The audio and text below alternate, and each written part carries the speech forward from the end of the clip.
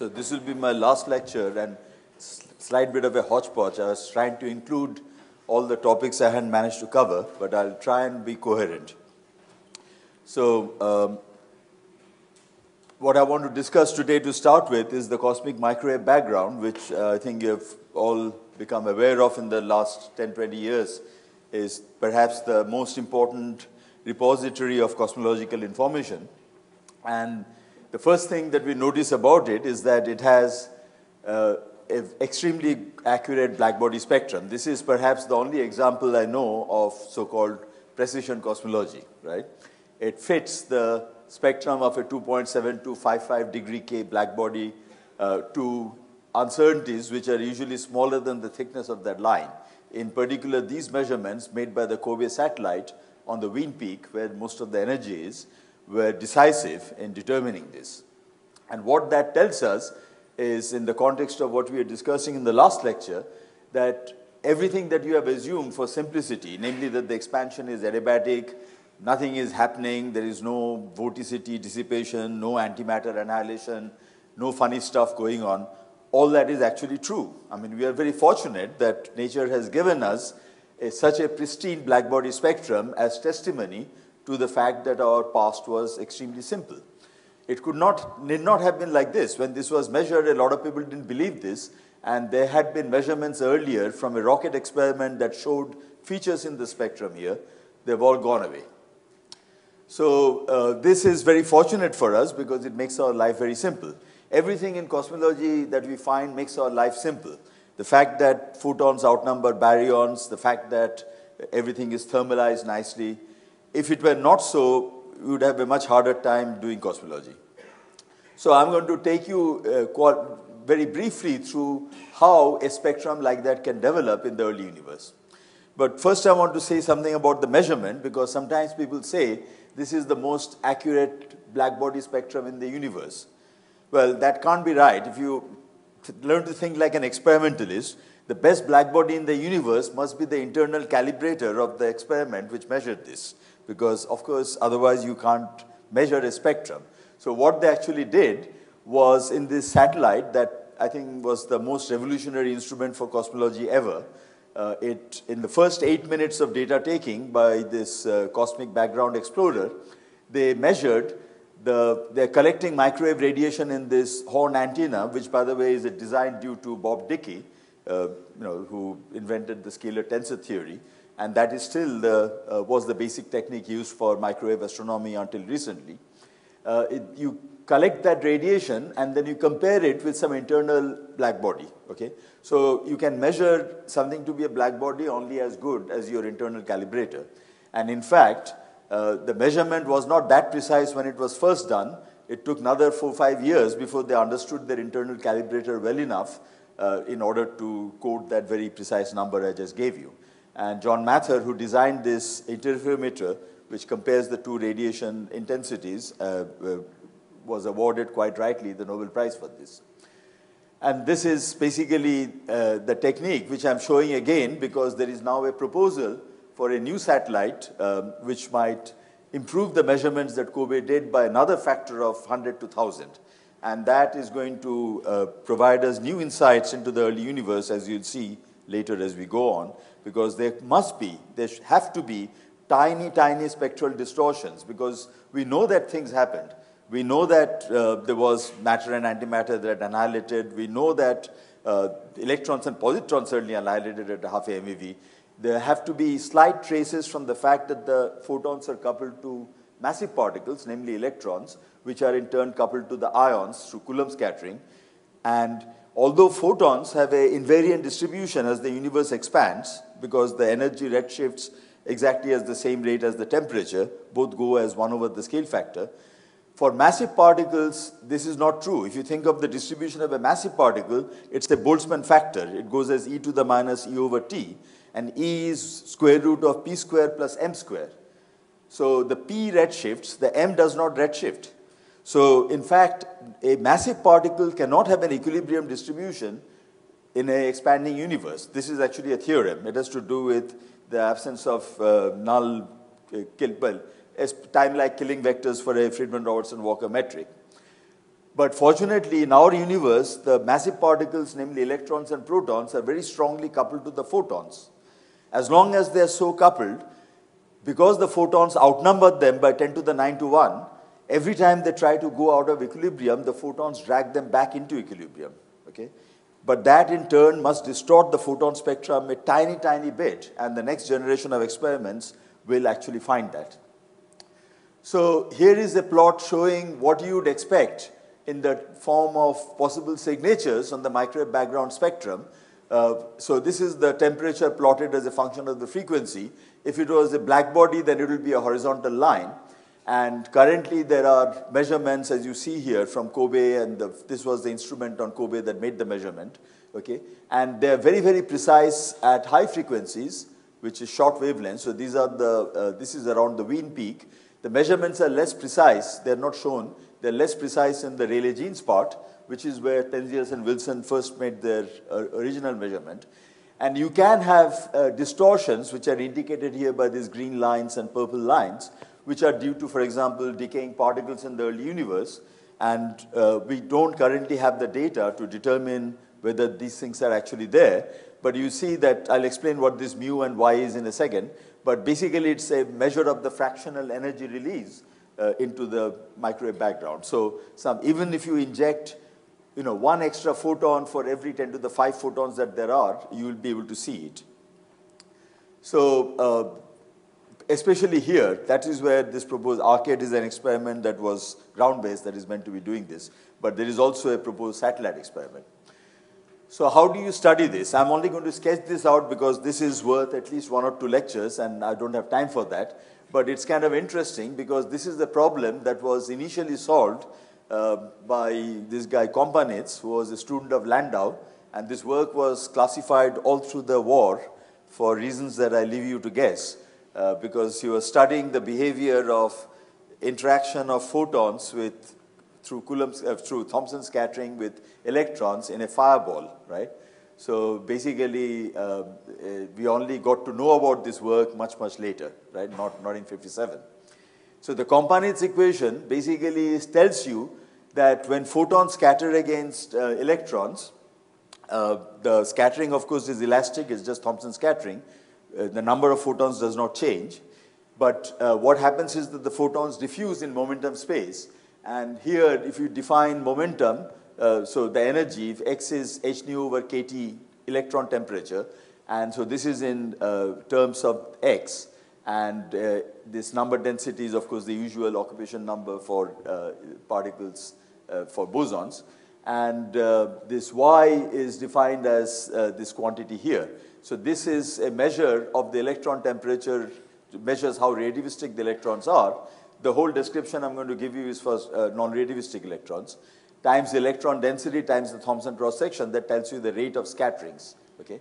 So in those terms, you get this equation which conserves photon number, as you can easily check by calculating what the rate of change with respect to y is.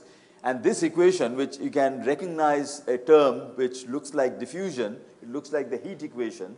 And the heat equation, has a simple solution. The green function is, if you have a delta function, it just spreads out into a Gaussian with increasing time. And essentially, that's what the photons are doing. They're random walking in momentum space. So I'm not going to give you the derivation of this equation. I want to encourage you to have a look at Peebles' very nice book.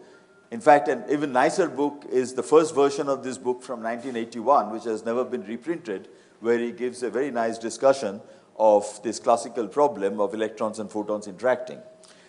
Why does this interest us? Because the solution that we are interested in is the Planck spectrum. In general, however, the solution to the Kompanitz equation is not the Planck spectrum. The solution to this equation in general is what's called a Bose-Einstein distribution, which has got a possible chemical potential for the photons. So now some of you might be thinking, yesterday this guy said there is no chemical potential for photons, and why am I talking about a possible chemical potential now? Well, that's because then I was talking about an era where photons can be created and destroyed, for example, through E plus E minus annihilation or whatever. I'm now talking about when the temperature is low enough that you're below all mass thresholds, there are no particles annihilating, and therefore the number of photons is conserved in Compton scattering. In Thomson scattering, number of photons does not change. Whereas for a black body, there is a precise relationship between the number of photons and the total energy density. You know that one goes as whatever, some constant times t to the 4, the other one goes as t cube, right?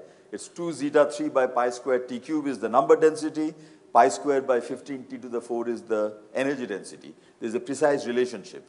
An arbitrary distribution will not have the relation. So in order to make an arbitrary spectrum of photons into a Planck spectrum, you will have to create or destroy photons. You need radiative processes. That's what makes it slow. So the general solution, as I said, has this chemical potential because photon number is conserved in Thomson scattering. So if you start with too few photons, I'll show you a plot of what that looks like in a second to make it clear. But first I just want to show you that if you integrate that, normally for black body spectrum, you would get 2 zeta 3 by pi square. Here you get an extra term, okay, and that extra term, the coefficient is this chemical potential. And similarly, if you calculate the energy density, you get an extra term. So the energy density and the number density of a Bose-Einstein spectrum are slightly different from that of a Planck spectrum, which is the limit in the case when mu goes to 0. So what you want to do is the following. Supposing some process injects some power into the microwave background, some, maybe matter annihilation or, I don't know, black hole evaporation, think of whatever exotic process you like. That is not injecting photons with the precise Planck spectrum. It's injecting with some random spectrum. No, not random. It will be decided by the process. If it's black hole evaporation, it will be some cascade of high energy particles. You can model that with Herwig or whatever, right?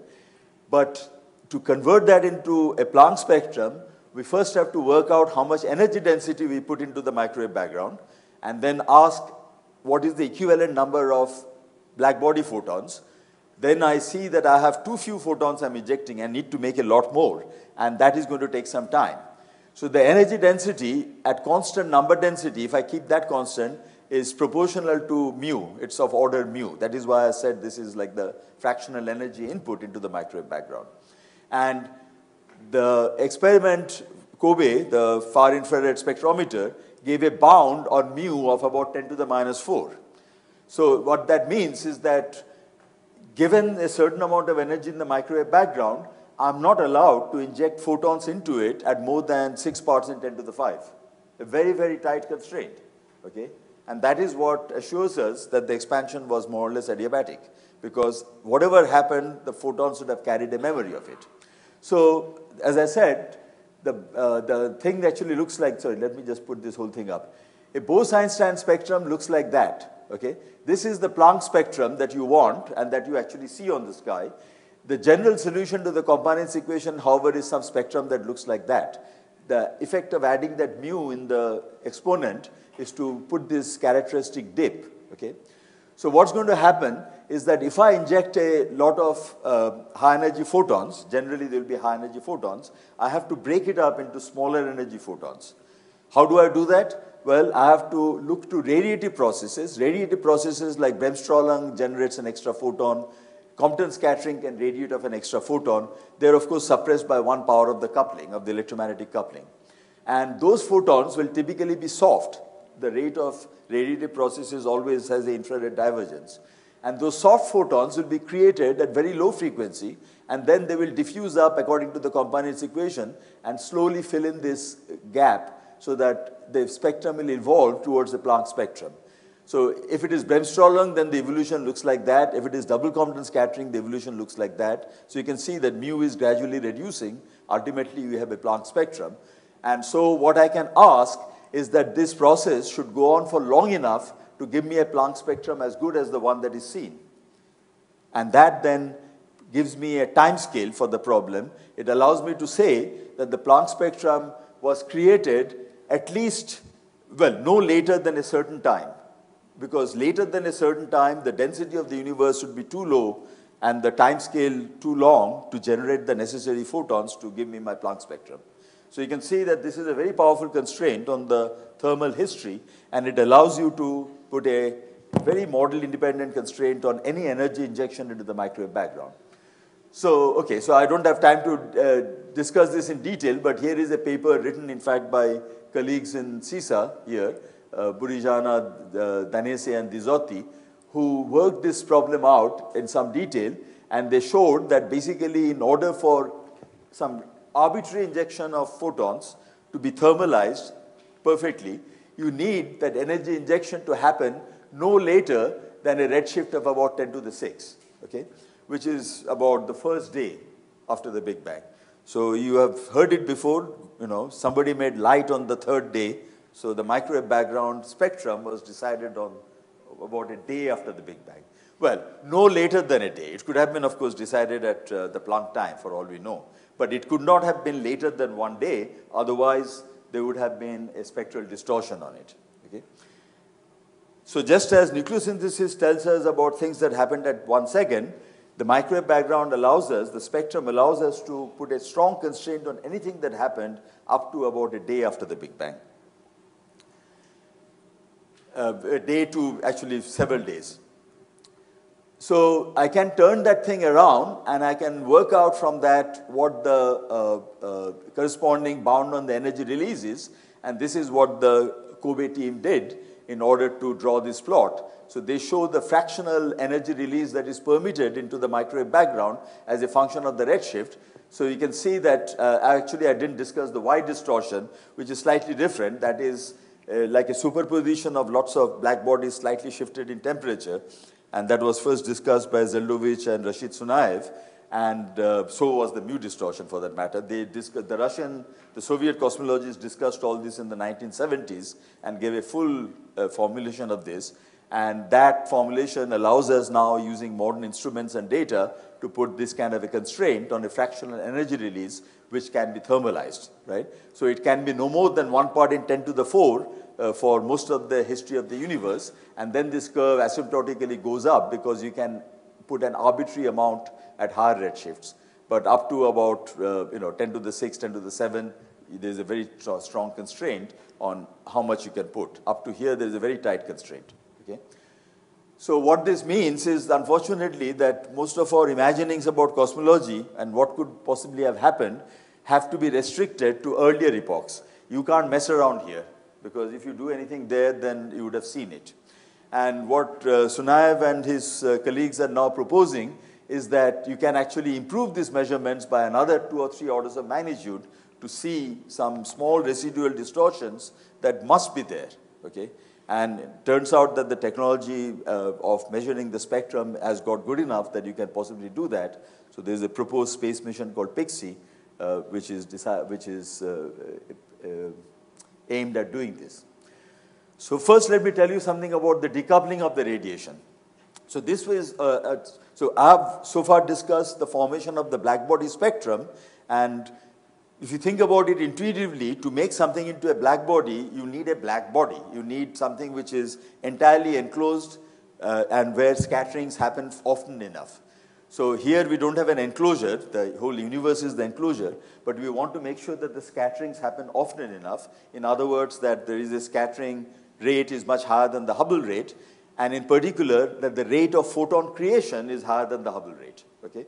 So Thomson scattering is a very efficient process, but Bremsstrahlung, double Compton scattering, these are inefficient because they are damped by some power of a coupling, and therefore you have to wait longer for those processes to be able to operate, or you have to have a higher density. So they can only work at high redshifts, they cannot work at low redshifts. Therefore, we have that constraint that I showed you. So the universe, therefore, we worked out, must have developed the Planck spectrum by a redshift of 10 to the 6, 10 to the 7. But the photons are still coupled to the electrons. It's still a plasma. What happens then? Well, this is the process. And the interaction rate is, as we have been discussing, the number density times the cross-section averaged over the velocity. The number density goes as T cube. This thing has no energy dependence. And Xc is the fraction, ionization fraction, which is the measure of the number of electrons. Let's write it like that. Because then we can see that we need to compare that with the Hubble rate, which in the matter-dominated era will go as T to the 3/2. That's when this is going to happen. And as before, we keep coming back to this again and again. Any rate in the early universe, you must compare with the Hubble rate. Okay? The Hubble rate, of course, is changing with time. It is much faster in the early universe. The corresponding time scale is shorter and shorter. So whatever process you're thinking about has to become more and more efficient to keep up with it. At some point, it might fall behind. That's why we saw yesterday that no process, no two-body scattering process can keep equilibrium above 10 to the 14 GeV. Okay? But now we are talking about much lower temperatures. We are talking about something of the order of an electron volt, as you'll see, when Thomson scattering will finally be unable to keep pace with the expansion of the universe. And once the Thomson scattering rate falls behind the Hubble rate, the photons and matter will decouple. Okay? Now, at this point, the ionization fraction will drop very rapidly because the protons and the electrons will combine. People call it recombination, but they have never been combined, so I don't know why you call it recombination. It is combination. Okay? You start with the ionized plasma. And at that point, the Thomson scattering rate drops very, very sharply because the number of ionized electrons is, ionized fraction is also dropping very sharply. And this defines a last scattering surface, which means it's just like think of photons coming to us from the sun. So they are random walking out from the sun. They take typically a few million years. I don't know if you know that. What we see coming from the sun today, the sunlight, actually is a few million years old. Okay? It's only the neutrinos we measure from the sun that come to us in 7 minutes or whatever, right? So in fact, if the sun switches off today, you won't realize it for a few million years. But what happens is that the random walk to the surface of the sun. So let me just draw the sun and the photosphere. So here is a photon random walking, at the sun. And of course, like a drunk guy, it is getting further and further away from the thing. And at some point, because the density of the sun is decreasing very sharply, right? At some point, which is the photosphere, the photon basically then comes to us where we are looking at it, right? And this is the photosphere of the sun. So basically, it will make at most one scattering before it comes to us again. So we call that the last scattering surface of the sun, okay? Now imagine this whole thing inside out, okay? The sun's there, we are here, but now we are looking at the cosmic photosphere which surrounds us. It is back in the past, back on that hypersphere somewhere near the South Pole, close to the Big Bang, in the kind of scale we are talking about. It's only at a redshift of 1,000, but still, it's a long way away from us. It's almost the entire scale of the universe away from us. And we can't look beyond it because of this problem that the universe becomes ionized at that point. And that is what we see today as the cosmic microwave background. And in order to calculate when this happens, we have to again look at this chemical equilibrium thing that I was talking about yesterday. And we see here that the chemical equilibrium here is determined by the combination of protons and electrons into hydrogen. And this thing is 13.6 electron volts. That's the binding energy. So you just have to solve the Saha equation, which tells you what the equilibrium ionization is for a plasma which is recombining, right? And that essentially, as you'd expect, goes as T to the 3½ e to the minus 13.6 by temperature. This is the Boltzmann factor. And I have written it in parameterized in terms of the baryon to photon ratio, okay? And this equation, by solving this equation, we are going to get the answer as to how the recombination actually proceeds. So basically, this is a calculation from a code. In fact, I'll put the whole thing down there. Recombination is happening. This is the redshift. You can see the ionization fraction drops very sharply from being fully ionized to being almost neutral very, very rapidly around a redshift of 1100 or 1200. And decoupling of the photons and baryons according to that criterion gamma of order h happens at about the same time, okay? And this is extremely sharp. This is important because if that photosphere was extended, then essentially what you will see is a fuzzy image. It will go out of focus because it will be smeared out by the thickness of the photosphere. It's because it's a very sharp surface that we see a sharp image of the cosmic microwave background fluctuations. Otherwise, something called silk damping would totally wipe it out. So you're very lucky that that didn't happen. And if you want to do this calculation more carefully, you have to take into account the fact that there is helium and so on, and there are standard codes to do that, okay? The interesting thing is that this does not actually alter the spectrum of the CMB at all, because again, because there are 10 to the 9 photons per electron. So the fact that the electrons are non-relativistic, that they're going out of equilibrium, that they can no longer have an equilibrium distribution if left to themselves, none of this matters, okay? The spectrum of the photons is unaltered, except that Sunayev has pointed out recently that there should be a little residual distortion of about 1 part, I can't remember exactly, 10 to the 9, I think, is the level of distortion, and that could be in principle measured. So I just want to, I'm not going to talk about cosmic microwave band fluctuations, that is worth several lectures, but I want to show you another way in which nature has been very kind to us in giving us some relic of the past. So what we see on that last scattering surface is a fluctuating gravitational potential. And when photons come from that surface, obviously they're redshifted or blue shifted according to whether they're coming from the peaks or the troughs. Okay? So for example, this is a trough in the gravitational potential. There is a lot of matter there. And that therefore will cause the photon to be redshifted. It will lose energy as it climbs out of the well. However, if there is a potential well there, it means there is a lot of matter there. And if the fluctuations are adiabatic, which means that the baryon to photon ratio is constant, which is what you expect if the excess matter has been made by some particle physics process, right? Then that is where the matter is also more compressed. And when you compress matter, it heats up the photons. So the photons are hotter to start with, the ones which are going to lose energy climbing out. And these two effects more or less cancel, okay? But they don't quite cancel. Thanks for that, right? God, okay? Because if they cancel, then you would see nothing. In fact, they don't cancel to about 1/3 of the total effect. There is also a Doppler shift effect because these things are not static, they're moving. Okay, there are sound waves on the last scattering surface, so you see a small Doppler shift. So these used to be incorrectly called Doppler peaks, they're actually acoustic peaks. And because these effects don't cancel, the microwave background has a memory of the past. And that is, of course, the subject of a rich vein of inquiry which has resulted in great advances in cosmic microwave background. But as I said, there is no effect on the CMB spectrum, at least not at the level up to about 1 part in 10 to the 9. I want to show you another effect that you can have. This is very topical because there has been a lot of talk recently of dark matter annihilation giving a positron anomaly which Pamela and then AMS detected. Thing is that if you had particles annihilating in the past, what would happen, this is showing you is the last scattering surface. This is the optical depth that as a function of the redshift, and you can see how that is decreasing very, very rapidly.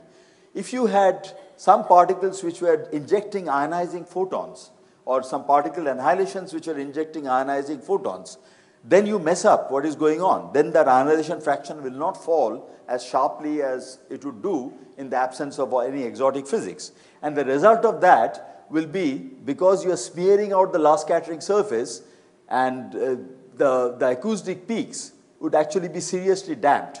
So this is an old paper which we wrote when the acoustic peaks had still not been detected.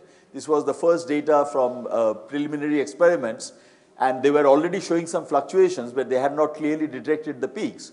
So we just said, look, if you see any structure at all, then that rules out the idea that something is injecting ionizing photons. And in fact, the same argument has now been generalized and extended to annihilating particles, and this is the latest result from Planck, which puts a bound on the annihilation cross-section of any particle as a function of its mass, and the value of the annihilation cross-section and mass that you require to explain the positron anomaly seen by Pamela and AMS in terms of dark matter is in that box there. And because Planck makes a very precise measurement of the acoustic peaks, they can improve our argument by a factor of 100 right away. Plus, you include polarization information that improves it by another factor of 8. So overall, now you can actually constrain that whole region. You can say that is ruled out. It doesn't matter how you get such a large cross-section. If that cross-section is there, if those particles are annihilating, you can rule it out simply from observing that the acoustic peaks of the CMB are not damped. You see what a powerful probe this is, right? And very, very model independent. Yes? No. So this is all happening at a redshift of 1,000, which is 100,000 years after the Big Bang. So all the dark matter freeze out happened way, way, way back, right? So this is very late times. Oh, sorry. The question was, does this not depend on the time at which the dark matter froze out? So my answer was the freeze out happened, at much less than a second, right? Typically at around the quark hadron phase transition and stuff like that. So this is 100,000 years after the Big Bang. This is the beauty of it, that if the dark matter is annihilating, it's not going to just annihilate in our galaxy, it has been annihilating all along. Of course, the rate of annihilation was quite small because they were not clumped together, they were uniformly distributed. But this is what we are constraining here is the rate of injection of photons of energy more than 13.6 electron volt. I don't care where they come from, right? And therefore, so I'm presenting completely model independent bounds here. You translate this into your favorite model, right? You might have some favorite particle, black hole, God knows what, which does all kinds of crazy things. So this will put a constraint. Okay, so I'm not actually going to talk about dark matter much because this will be covered in 3 lectures by Catherine Zurek. But I'm going to touch upon it because the constraints on dark matter properties, unstable dark matter. So dark matter is, of course, generically, we refer to dark matter as the stable particle, but there could be many other particles in physics beyond the standard model which are unstable or which annihilate with each other, they might have disappeared. But all these relics from the past allow us to constrain that. So what we are really doing is using the standard cosmology which I've set up as a laboratory for particle physics, right? It's as good a laboratory as the reliability with which we know the numbers concerned, which is why I have been at gone to some care to point out that we actually know some things. We can measure nuclear abundances, we can measure the spectrum of the CMB, and then if we interpret these numbers in very simple physics, all the physics I've talked about is classical physics, okay? There is no ambiguity there. So now I'll talk about basically what we can infer about the early universe from all these things that we have set up. So I'll give some examples of constraints on new physics. So first of all, what do you have in our universe? If you ask the astronomers, they'll tell you this is the breakup of the universe. We have few percent of the stuff that we are made of. We have about 6 times more dark matter, and the rest is supposed to be dark energy, right? So baryons we have already discussed. You, of course, see them out there glowing with light. So most of the baryons actually are not in stars or dust. They are in the hot X-ray emitting plasma in clusters of galaxies. And that makes up only about 1/3 of the baryons. But we can get a total audit by doing Big Bang nucleosynthesis calculation, and I showed you this yesterday. That gives us a measure of the baryon to photon ratio, which tells us that there are at least 3 times more invisible baryons as visible ones, but that it's not enough to make up this dark matter, okay? Of course, there are no antibaryons. That is the important question that comes up as to why. Then we have all this information from the Hubble diagram of type 1 supernovae, from analysis of this pattern in the microwave background, from the correlations of the large-scale structure of galaxies. All that is supposed to tell us that, all that is telling us that about 2/3 of the universe is dark energy. It's actually inferred from this sum rule. You actually measure omega k to be close to 0 from the size of the spots. Okay, that's the first acoustic peak. And you measure omega matter to be about 0.3 from the distribution of galaxies, assuming that the power spectrum of primordial fluctuations is a power law. Okay? In that case, you can say this is 0.3, this is 0, therefore this must be 1 minus 0.3, 0.7. That's how you determine the dark energy. But you don't actually measure dark energy directly. Okay? The supernovae gives you the difference between omega lambda and omega matter, not omega lambda directly. Dark matter, however, has both geometrical evidence and dynamical evidence. That is to say, if you understand the dynamics, if general relativity is correct, then you know about rotation curves. This will be discussed, I'm sure, in the dark matter lectures. You know about gravitational lensing. And the most powerful argument is that to form that structure of galaxies, if I take the power spectrum of that and plot it, the data points are those error bars there, and if we had only baryons, then it would look like this. You would see strong acoustic oscillations in that spectrum, just as you see in the microwave background spectrum. So these are so-called Sarkar oscillations. We don't see them. We see very, very faint ones. These are the so-called baryon acoustic oscillations. But overall, the spectrum looks like that. It doesn't look like this. And this is the most powerful evidence that there is, that there must be some particles that don't interact with photons, which we call dark matter, in which the fluctuations are growing through gravity, because that dominates over the baryons by a large factor, at least 6. So, as we have already noted several times, to explain these things requires new physics, right? Dark energy is another issue. No new physics that I know of explains dark energy because the scale of the dark energy is the scale of the present Hubble radius, which is not a scale in physics that we know about. It's an infrared scale. Okay? It's the scale of the universe as a whole. So let us ask from the point of view of particle physics, what should the universe be made of, right? We think that we have a complete description of all fundamental forces and particles. Surely you should be able to say something about what cosmology should look like. So we do, after all, know about the particles you are made of. You are made out of baryons, and you have a complete understanding of the force that binds them together, makes them stable, because they are stable, because they carry baryon number. It's a global quantum number, but nonetheless, experimentally we know it's a pretty good one. There's no proton decay seen, and if it is violated, it's violated much more weakly than that.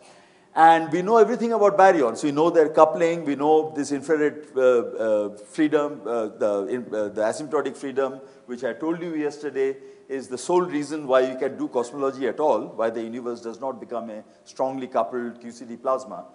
Fortunately, otherwise you would not be able to do cosmology at high temperatures. We know the spectrum of states in QCD. We can calculate that on the lattice now, and the agreement is pretty good. You see the agreement between the expectation and the measurements on the lattice are good enough that we can say you know everything about QCD, both at the perturbative and the non-perturbative level. So we should be able to predict how many baryons. Think of baryons now as dark matter. I already told you at least 3/4 of the baryons are dark, right? Can we say something about how many baryons should be left over from the Big Bang? Well, we can do that. But in fact, the standard expectation is that nothing should be left over from the Big Bang. The value of omega in baryon should be about 10 to the minus 10. What we observe is bigger by at least 8 orders of magnitude, right? How did that happen? Well, this calculation was first done by Yakov Zeldovich. And so this equation, which is a averaged form of the fundamental Boltzmann equation, just basically tells you detailed balance. The particles are expanding in some co-moving volume. They're being diluted by the expansion as 3 a dot by a, because the number is conserved in a volume which is increasing as a cube. So the differential of that will give you 3 a dot by a.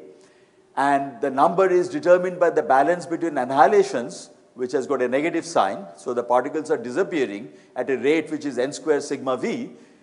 They're also being created. At what rate are particles being created? Well, Zeldovich is a simple answer. Stop the expansion, okay, so I take out that term. I wait for the system to come to equilibrium, so n dot goes to 0. Then the rate of creation should be the same as the rate of annihilations. So the rate of creation, therefore, should be exactly the same term, except that I put a subscript T for thermal, the abundance of particles in thermal equilibrium, okay. So it's very simple. You see how you can take shortcuts to solving a very complicated Boltzmann equation by just doing this simple trick. And that equation, therefore, should describe what happens when particles start out at a high temperature, when the mass is much smaller than the temperature, the relativistic, the abundance is given by whatever, Fermi or Bose statistics. It's something of order 1 in units of the photon number, right? But then as the mass becomes comparable with the temperature and basically the universe is cooling down this way, so m over t is increasing, and therefore e to the minus m over t looks like that. So the particles will decrease their abundance extremely rapidly according to that Boltzmann factor, okay? And because the number of particles is decreasing exponentially, the rate of annihilations is decreasing exponentially, and at some point, therefore, it will drop below the Hubble rate, which as before is t square over Planck scale, and that point is called freeze out. So the particles will decouple, and then their number density is constant relative to photons, or constant in a co-moving volume, so the lines become horizontal, okay? If I increase the annihilation cross-section, they can stay in equilibrium longer and deplete themselves more. So the more strongly interacting a particle, the less of it that will be left over, right? If I had electrons with electromagnetic coupling, you might be here. If I had nucleons with a strong coupling, you'll be even further down. In fact, nucleons are down there. This is the expected abundance of nucleons. It should be 10 to the minus 19, okay? And the argument is very straightforward. It just comes from equating these two and working out what is the abundance at the freeze-out temperature, which for nucleons is roughly the mass of the nucleon by 45. For weakly interacting particles, it will be about 20, that factor, because it goes as the log of the cross-section, as you can easily work out from here. So you see, this is what we expect this is what we actually observe. And there are 8 orders of magnitude in between. So in other words, we have failed miserably in doing the simplest calculation we can do in cosmology of working out how many particles, such as the ones we are made of, about which we know everything, should be left over from the Big Bang, right? So you should keep that in mind when you discuss dark matter, about which we know almost nothing. We don't know its interactions, we don't know its spectrum, and yet we talk glibly about dark matter and the freeze-out argument, which is exactly what I've given here, okay? So this is, however, a bonus. This means that we have gone badly wrong. So there must be new physics to explain this 8 orders of magnitude discrepancy, and Professor Buchmüller will discuss how that might be, how this initial asymmetry might have come about, such that for every 10 to the 9 pairs of baryons and antibaryons, there was 1 extra baryon.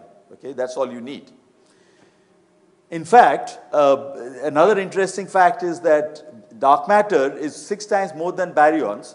If dark matter had the same asymmetry as baryons in number, then a particle weighing about 6 GeV is just what the doctor ordered for dark matter, right? And it is attractive to think that. I'm sure Zurek will discuss that. So Giovanni asked me to say something about the freeze-out argument, so that's why I thought I would present it in a slightly different context than the one that it is normally spoken of in. It's normally presented as the WIMP miracle. What I have shown you is the baryon disaster, the same argument, okay? But the same argument which fails by 8 orders of magnitude for strongly interacting particles works for weakly interacting particles because the cross-section is much smaller, more of them survive, and you get the right amount to be dark matter. So it's entirely self-serving, okay? That's why I don't believe it.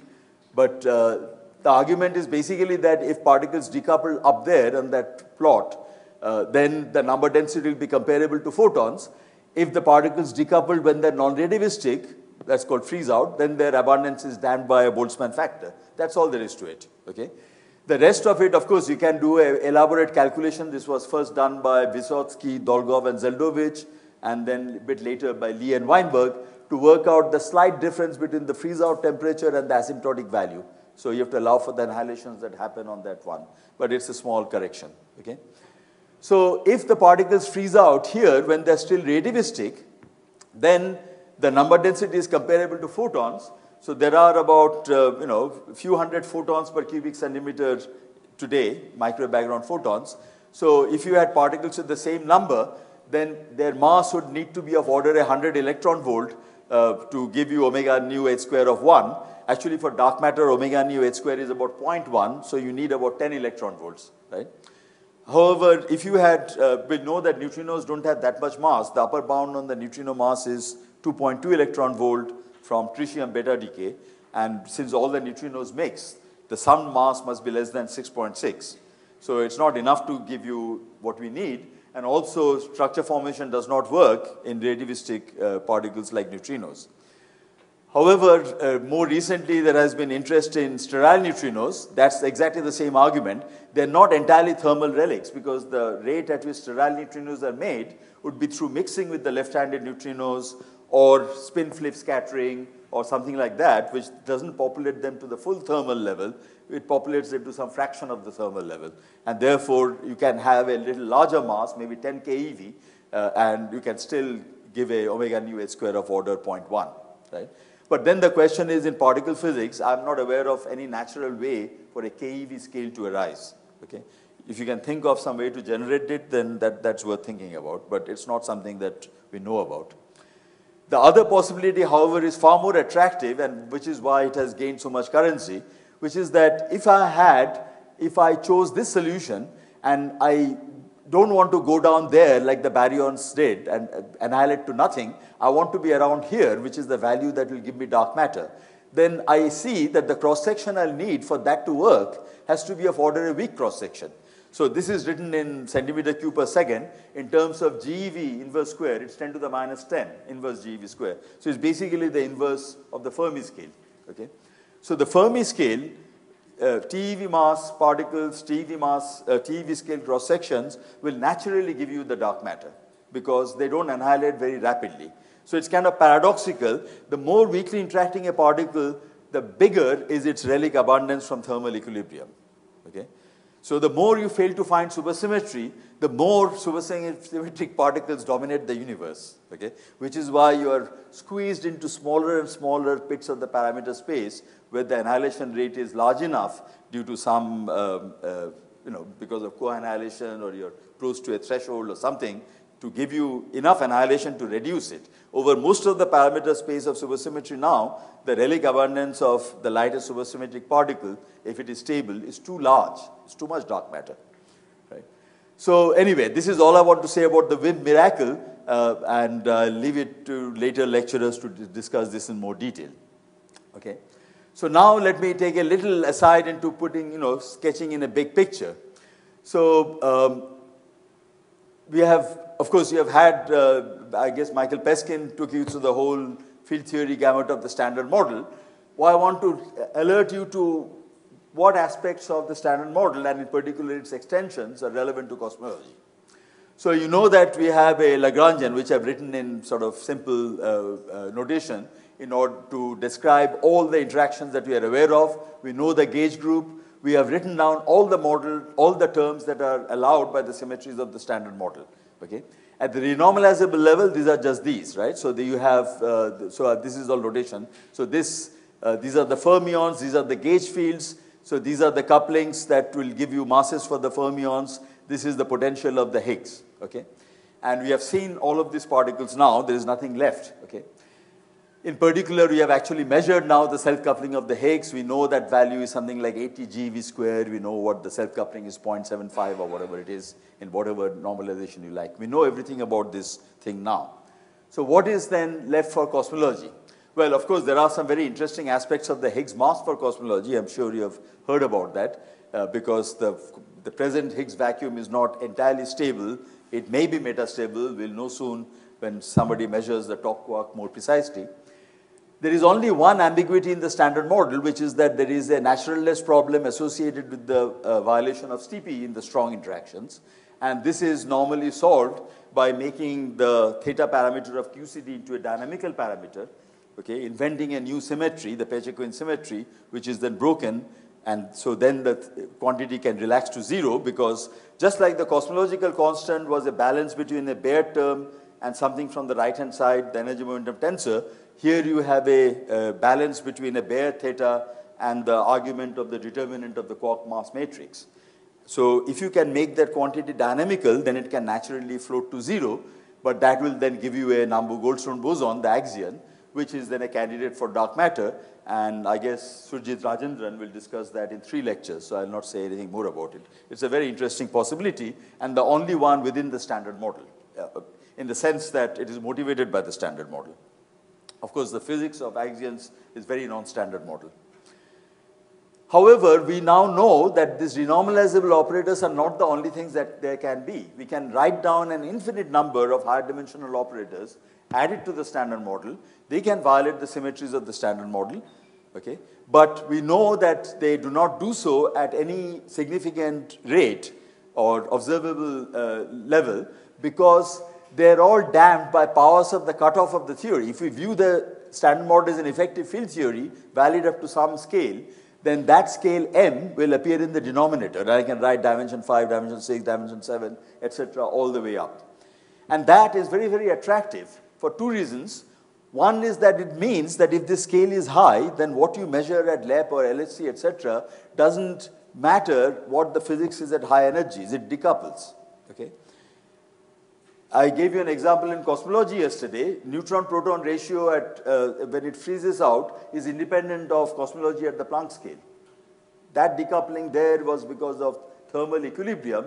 Here the decoupling is because it's an effective field theory with powers at the cutoff damping new physics. So this term, for example, dimension 5 operator, this is a possible term to give neutrinos a Majorana mass, and I expect you'll hear about it in the lectures on baryoleptogenesis. This is an operator that can give proton decay. We have not yet seen it. It can generate flavor-changing currents and so on. So the name of the game, if you try to construct new physics beyond the standard model, is how to keep these operators in check, because they have coefficients which I have not shown you, which have to be protected in some way. Otherwise, in supersymmetry, for example, there is a very strong problem with flavor-changing currents, as those of you who work on supersymmetry know, Proton decay happens in supersymmetry in a microsecond. Okay? You have to stop that from happening. That's why you invent R parity.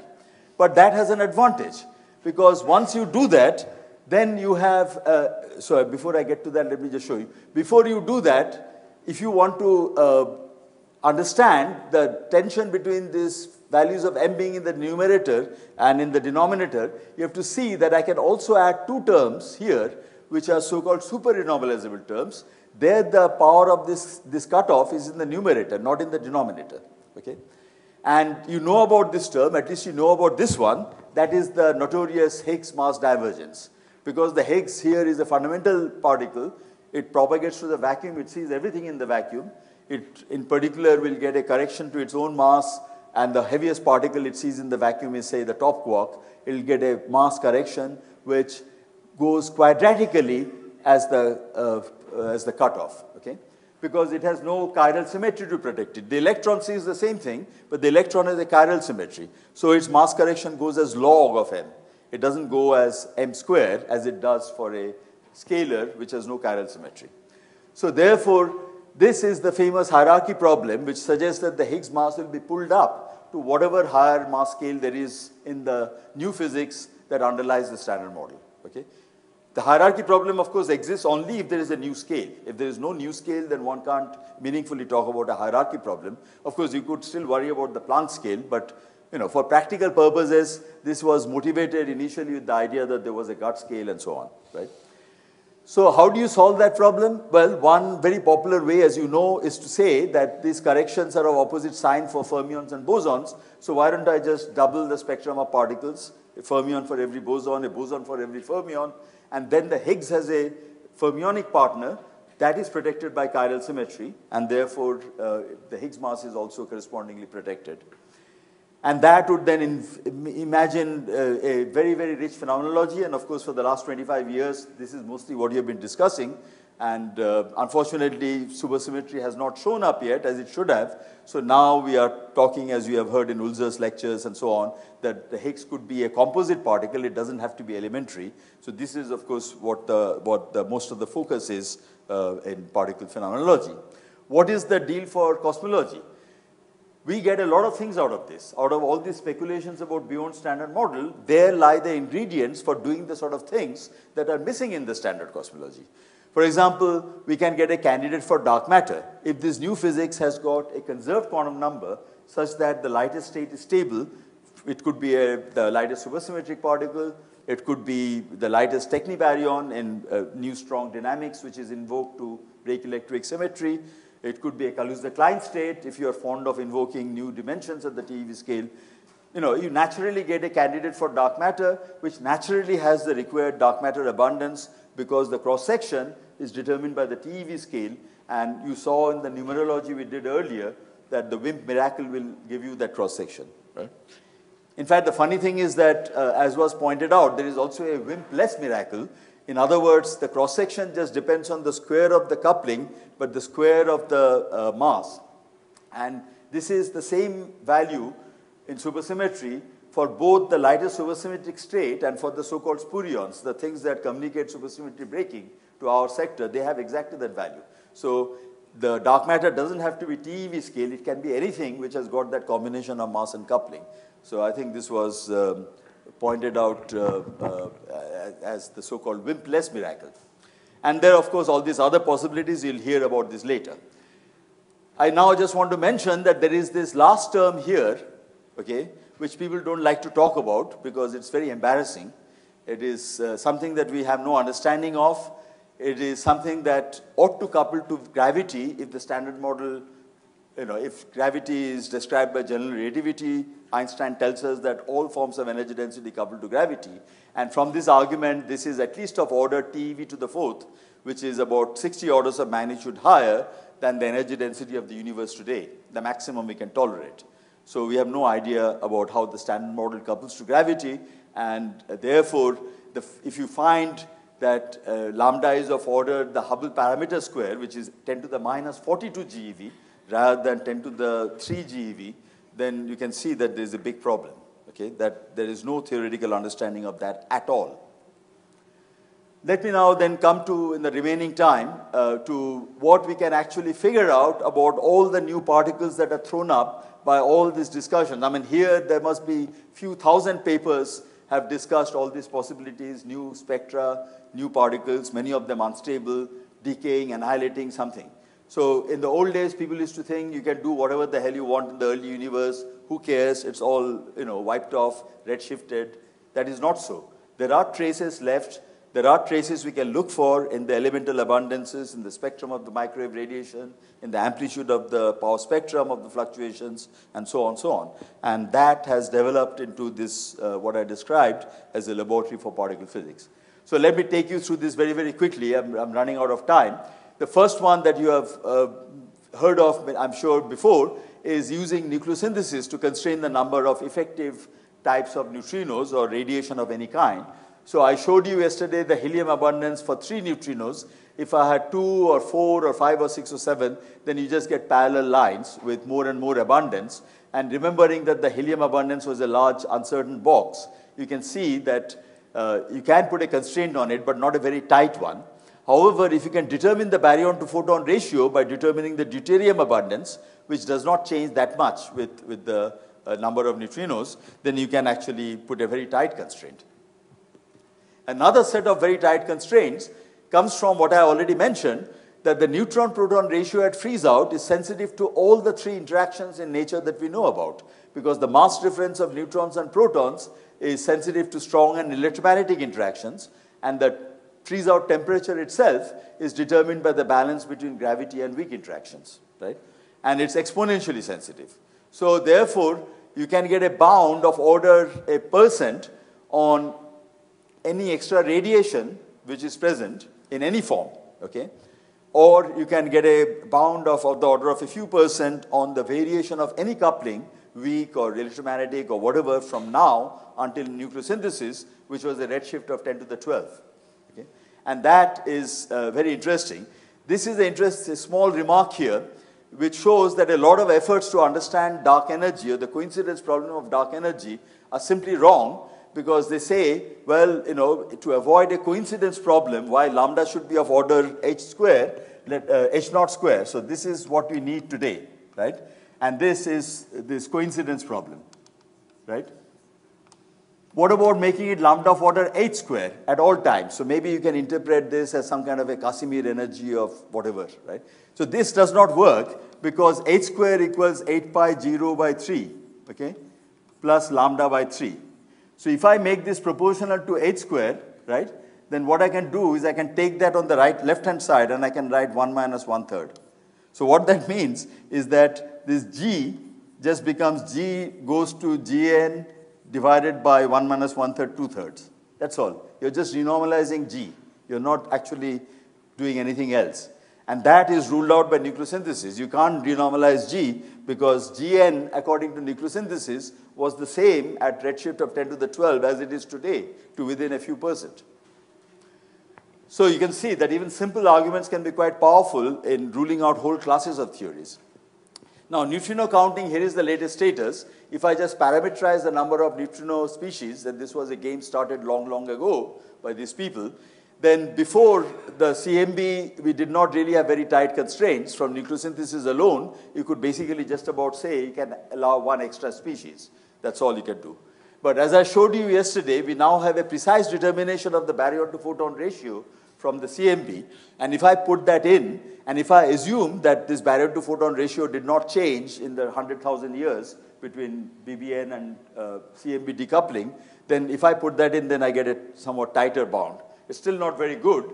It still allows an extra species at, a couple of sigma. I actually hesitate to use the word sigma. It doesn't mean the same in cosmology as it might mean in a laboratory experiment. But basically, if you have some extra particles in your theory, don't be scared. It's pretty okay. You can pretty put them in. It's not, the importance of these constraints is sometimes a bit over-exaggerated. But it is still true that they are complementary to what you can measure in the lab. So it's very, very powerful. Okay? It doesn't matter how well you measure the Z0 width. It will not tell you about sterile neutrinos. This is the bound that I mentioned on alpha electromagnetic, for example. You can say, So this is a nice exercise which became very popular about 10 years ago. People are trying to work out what would be the impact of changing fundamental constants on cosmological processes. And then you have to, worry about what is changing. Is the Higgs wave changing? Are particle masses changing? And then you suddenly realize that you don't actually know how the neutron-proton mass difference is generated, because it's actually non-perturbative. The electromagnetic part is simple. The strong part is not simple. It has to do with violation of flavor symmetry. So you can't calculate it from first principles. I think very recently, just a couple of weeks ago, I saw someone has managed to do this on the lattice, right? And so you can determine how the neutron-proton mass difference varies according to a variation in the fundamental, say, in alpha. And then you can work out that this change should be very, very small, which is consistent with the data that I showed you earlier, up to redshift of 10⁴. Now the same argument is going up to redshift of 10 to the 12. Okay? And this means that, as I mentioned already, if somebody tells you that the physical constants are expectation values of moduli fields, then tell them that they must finish up their business before 1 second, before nucleosynthesis. Okay? Otherwise, you would see it. And here is a nice review by Posfelov and Pradler in annual reviews, which basically shows how the mass difference depends, how it actually affects the nuclear abundances. So if you have a theory where you might expect a change in these quantities, you can read off from this what constraints there are on your theory. These are in the slides. I'll go through it quickly, because I want to leave 10 minutes for questions. So decaying particles. This is very interesting. Supposing there are particles in your theory which are gravitationally interacting and therefore have extremely long lifetimes, because they decay, for example, gravitinos decay with a very, very long lifetime, which, as I said, is of order days. Okay? So 10 to the 7 seconds is a year, a day is 10 to the 5 seconds. And for a weak scale gravitino, the lifetime is very, very long. These will be decaying during and after nucleosynthesis. And what that allows you to do is to put a very tight constraint from the fact that in the gravitino decays, for example, sorry, there should be a wiggle there, into, say, a photon and a photino. The photons would be at very high energy. They have half the mass of the gravitino, and then they initiate the electromagnetic shower in the dense plasma at the time, and that then generates a lot of photons of energy higher than 25 MeV, which can photodissociate helium. And if you break up one nucleus of helium, you make 10,000 deuterium nuclei, in principle. You can make free protons and neutrons that give you deuterium. And deuterium is 10,000 times less abundant than helium. So you can see how sensitive this thing is. If I just start breaking up helium, I completely mess up the deuterium abundance. So from the upper bound on the deuterium abundance, we can put an upper bound on the abundance of these particles, which this is just the number of particles divided by photons. And that is very, very tight as a function of the lifetime. And this was worked out some years ago. And it has proved to be an extremely tight constraint on particles like this. In particular, since these particles are gravitationally interacting, they're created by two-body scatterings in a thermal plasma. The number density, this zeta, should be of order the maximum temperature to which the universe heated after inflation, divided by the Planck scale, which determines the coupling. And so you can see that if the temperature is at most, we are allowing 10 to the 6 GeV, because 10 to the 6 by 10 to the 19 is, 10 to the 18 is about 10 to the minus 12, which is about here, okay? And we are basically saying that if these particles are there in your theory, then that puts a constraint on the thermal history of the universe, okay? So of course, these are all hypothetical particles. They need not be a TeV scale gravitino. You might find some loophole in the argument, but you have to worry about these things.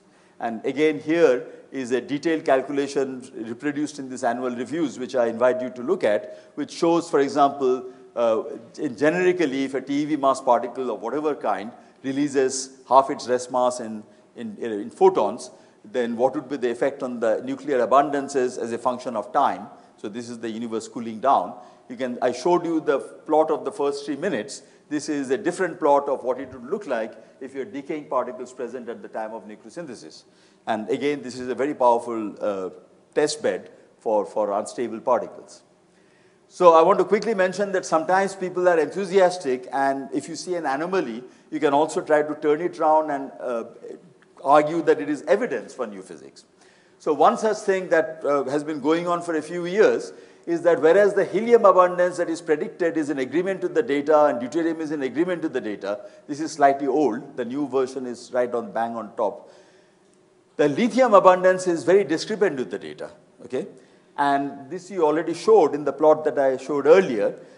And this can mean new physics in principle, because you can actually make lithium from annihilating or decaying particles, okay? And this was lent additional support from the fact that any such annihilation or decay will not just make lithium-7, it will also make lithium-6 in roughly the same amount. And somebody claimed that they saw lithium-6.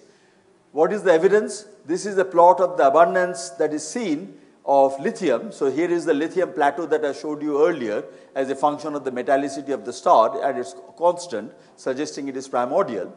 And then so these authors suggested that there is also a lithium-6 plateau. They detected lithium-6 in a few of the stars, and that also seems to be roughly constant.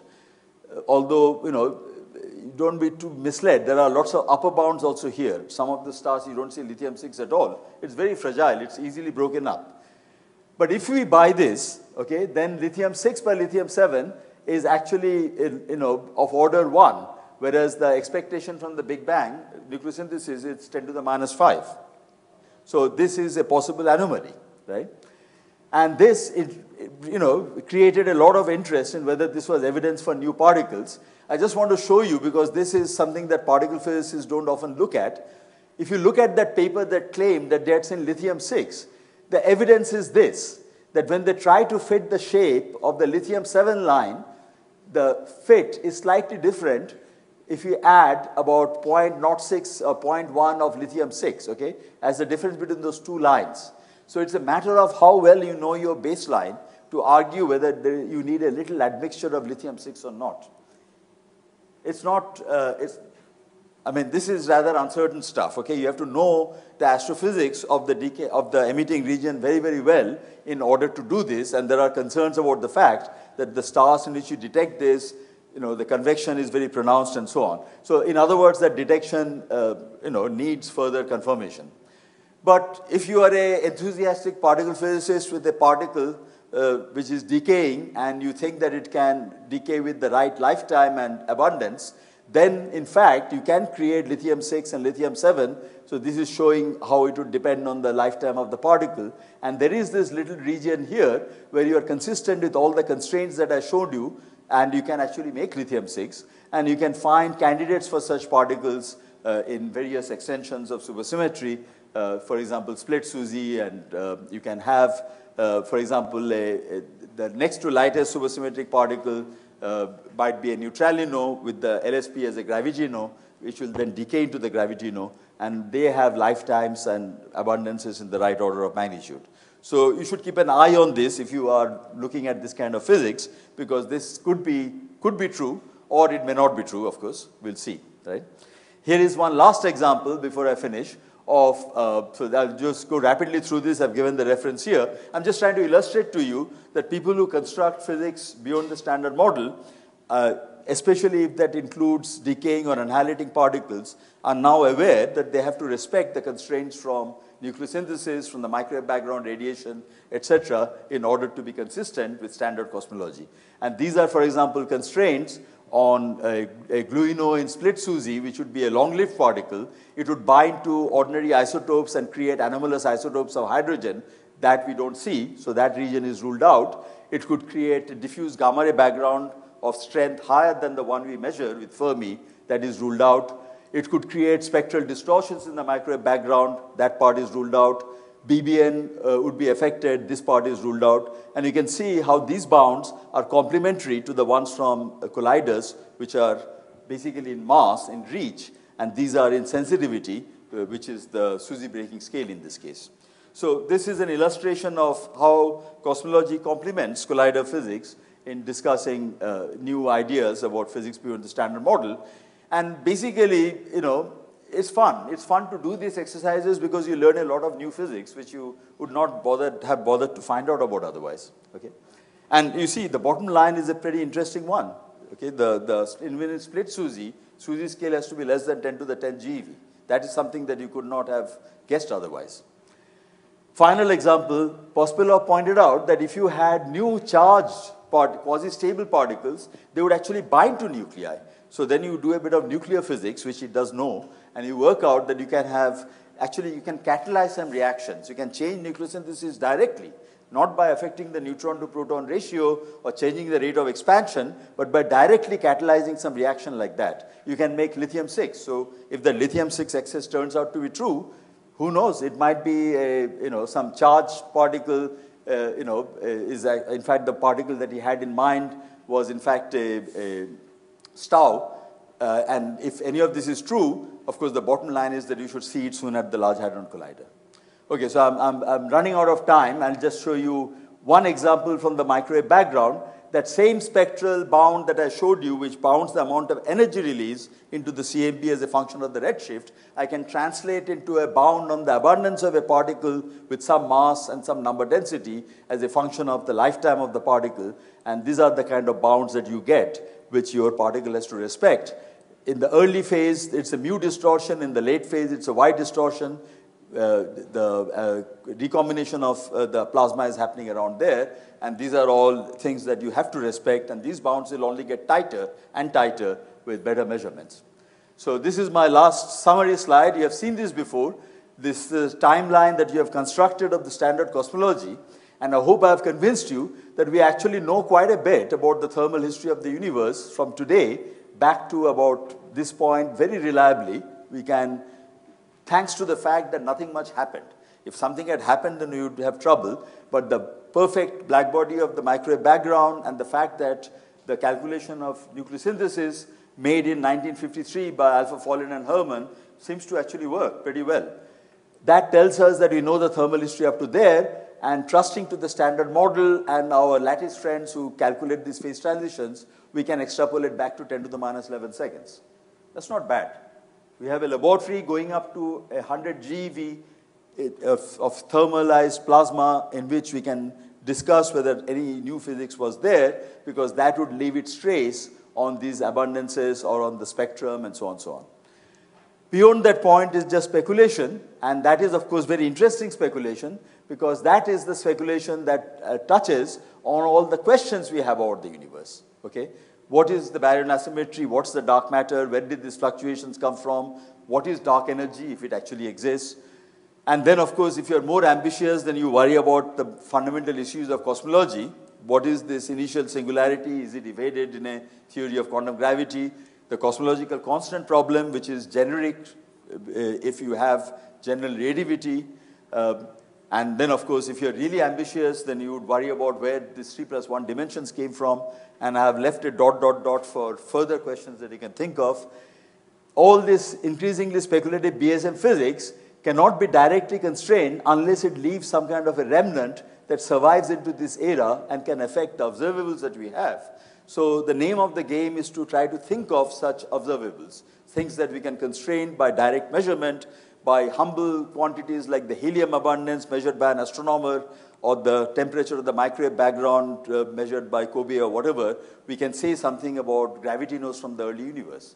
I think Dennis Sharma, who used to work here at CISA, he was very, very struck by this connection. In fact, he coined the term astroparticle physics, because he was very struck by the fact that something that an astronomer measures can say something so fundamental about particle physics. And this connection is the one that we celebrate in this subject. Thank you.